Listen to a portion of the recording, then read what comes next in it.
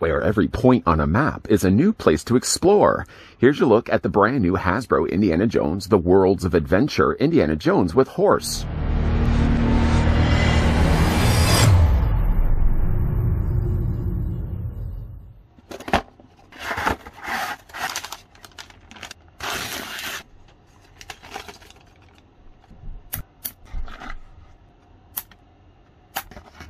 Gallop into heart-stopping action with the Indiana Jones World of Adventure Indiana Jones with Horse 2-pack. This 2.5-inch scale Indiana Jones action figure features fully posable arms, legs, and head, as well as design and detail inspired by the Indiana Jones entertainment.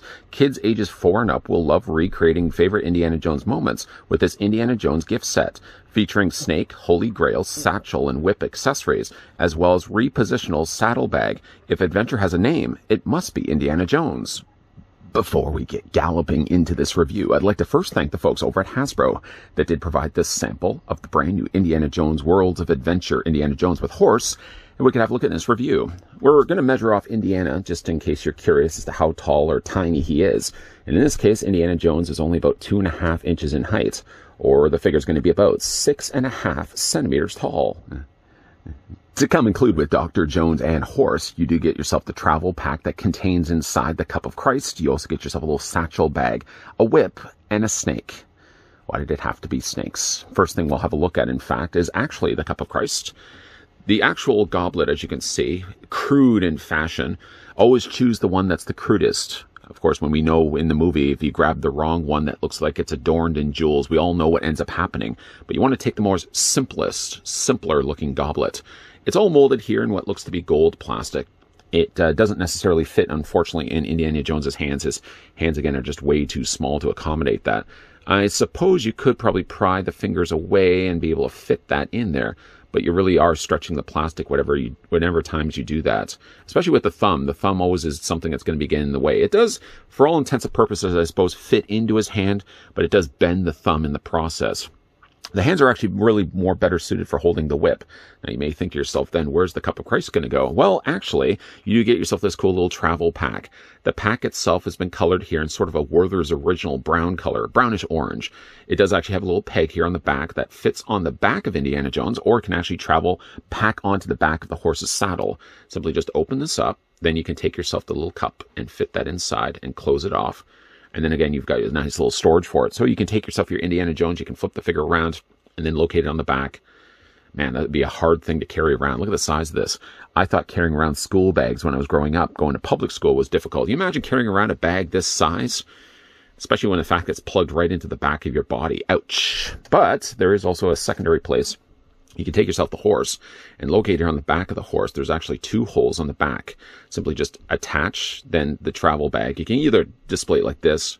I think probably the better way is to have it displayed like this. And it also doesn't look like it's being plugged right into the skin of the horse. Ouch, indeed. So there's one place. There's actually 2 places, in fact, that you can store the travel pack. The figure also comes included with a tiny little satchel bag. The bag itself, again, looks like it's been molded here in probably like a gray plastic. It's not hollow, which is good, but it sort of has a concave back to it. This does fit over top of Indiana Jones's body.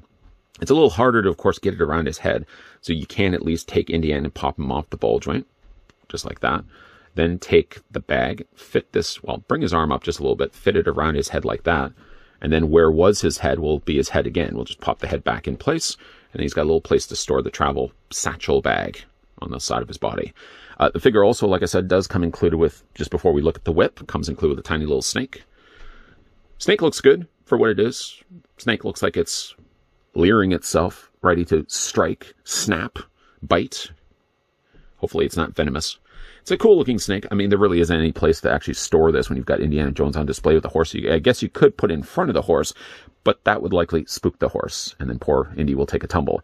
The figure also comes included with a whip. The whip is, again, made of softer plastic. It has a little bit of give to it, and this can, of course, hold in his hands. Holds a lot better, I honestly will say, than the goblet. We're just going to go ahead and put that into his hand, and again, Indiana Jones now has his trademark whip. Whoosh, whoosh, whoosh. Sorry, I had to do that. Then, of course, you've got yourself as a secondary accessory, or I guess a co-traveler. You got yourself as well the horse.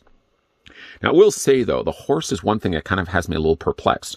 Not the fact that Indiana Jones has a horse, but the color that they chose to give for the horse. I think both in Last Crusade, the 2 times that we see Indiana Jones riding around on a horse is one when he's trying to actually get into the tank, and that's when he's riding around, I think, on a black horse. The end of the movie, I think he's actually riding on a dark brown horse.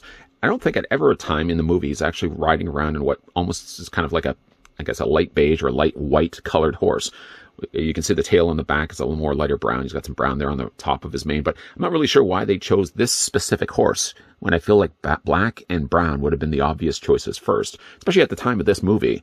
Now, again, the horse does also have some posability, so you can move the head up and down by neck. That's all, basically as much as you can really do with it. You can also move the legs back and forth also as well. This one leg, let me just tell you about this one leg. This one leg is the tightest of all 4. I had a hard time to move that back and forth. This one always looks like it's going to be in a prancing formation as well, because this one leg is always going to be bent. And again, the back legs also hinge back and forth. Mileage may then vary with how well the horse stands, depending on how much you end up moving those legs. Sometimes it actually ends up leaning to the side, so you sort of have to put the horse down and then just sort of move its legs around until you get the desired look that you want. Back to Indiana Jones, though, getting a closer look at the head sculpt here.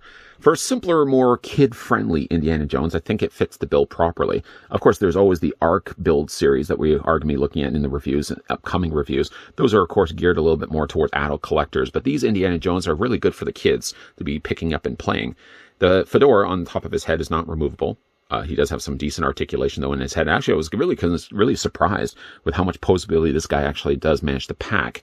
He has his jacket, of course, on, shirt and tie in this case, and he does have, again, like all the colors you'd expect to see in Indiana Jones, just short of the fact he does have a big hole on the back of his body.